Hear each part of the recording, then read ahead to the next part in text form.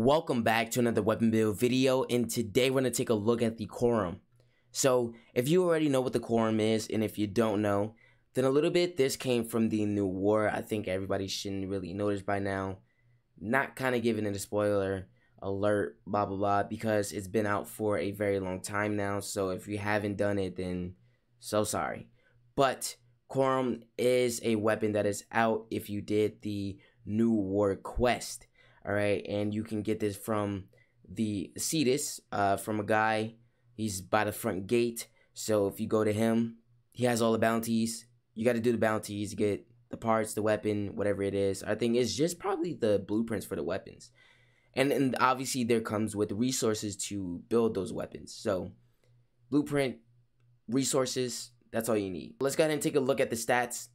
We have attack speed of a whole 1, which is good, by the way. We have critical chance of 24%. We have crit multipliers 2.2 and 30% status. So not bad stats we have here. High status. That's what we're going to aim for. Impact 52. Puncture is 104 and the same as a slash. So not bad. I like this. 260 damage. Really not terrible. Here's my build setup. For this build, of course, is Prime Reach. The second build is going to be non-Prime Reach for anybody that loves non-Prime Reach or any of my Prime Reach users. This is going to be for you guys. Shimmering Light, or Blight, actually. This stance mod, really great. I honestly don't use the combo moves because they are not needed at all. And I just play how I regularly would play with the weapon, with Polearms. I mean, it's just like 1-2 combo moves, and that's really just it. You just swing it around, round and round. So yeah. Prime Reach, Weeping Wounds, Blood Rush, Condition Overload, Violent Scourge, Vicious Frost, Buzzkill, and Organ Shatter. All these play a huge part on this weapon. At a Buzzkill for higher slash damage, we have Vicious Frost for unranked to keep that viral damage down a little bit so we can proc a lot more slash. Of course, Violent Scourge is the highest in max rank. And everything else you already know about these mods. Condition Overload, it's going to do really good damage for our build. Status type affecting the target very well. Alright, so you guys already know that. What you probably don't know is, why do I not have Berserker Fury on? Because I don't need it. Arcane Strike is going to give you, on hit, on rank 5, 15%, 6% attack speed, 2 melee weapons for 18 seconds. So, really, you don't need Berserker Fury. Alright, this is going to just make your builds even better. Alright, so let's go ahead and run this out.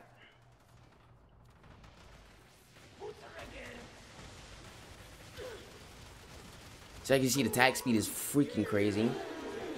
And the weapon is doing crazy damage. Like, bruh. Like, just look at that. Isn't that insane? So, since we couldn't even show off the second thing I want to show you guys, I was going to try to mix that in there. There's a special ability you can do with the weapon. Alright, it only takes a button to hold and also a button to push. And it's that. And that's what it can do. So, I'm going to go ahead and build this up. Shock them with that. And it should do pretty great damage. As long as you have your combo multiplier build up and everything, it'll do more damage. Just like that.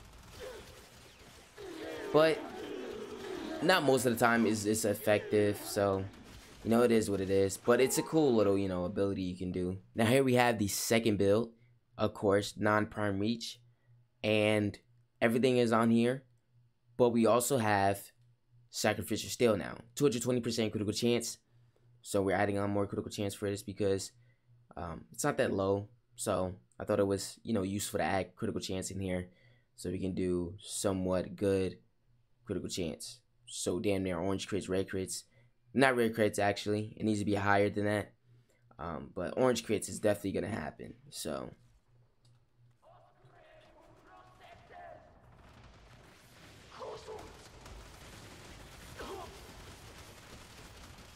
but yes, adding on that just makes the weapon 10 times crazier and just does more damage, as you can see. So I like that. I really, yo, the Korumm, it's got to be the most powerful polearm in the game right now. Like, I really thought Guandeo was at the top of the list, but Korumm might actually steal that.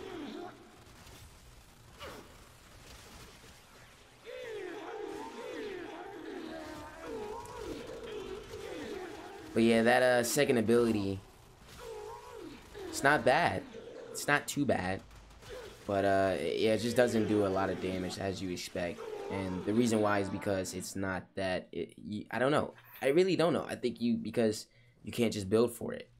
That's the only reason why. Because you can't really build for a second, that second ability. But it just doesn't give you the enough damage to.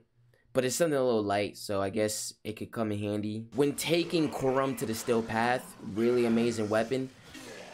I would say probably the second build would be best to take to the Still Path, since it does have a higher critical chance, since you throw on Sacrificial Steel. So you'll definitely be able to take down those Acolytes, honestly, pretty quickly, because this weapon is just pretty powerful, I would say, which I don't know why. It's just probably just special. So maybe Korumm is probably one of the best polearms in the game. I still love Guandeo. Guandeo is pretty still powerful as we speak too, because of his higher critical chance. Maybe the slash damage, I think it might be better on the Guandeo. But who knows? I think, the Korumm has something special and more to give somehow. But yeah, let me know what you guys think about the builds in the comments below. If you enjoyed the video, make sure you leave a like and subscribe if you're new to the channel. Follow me on all social medias and Twitch. Links are in the description. Thank you so much for watching. Love you guys, and I'll see you in the next video.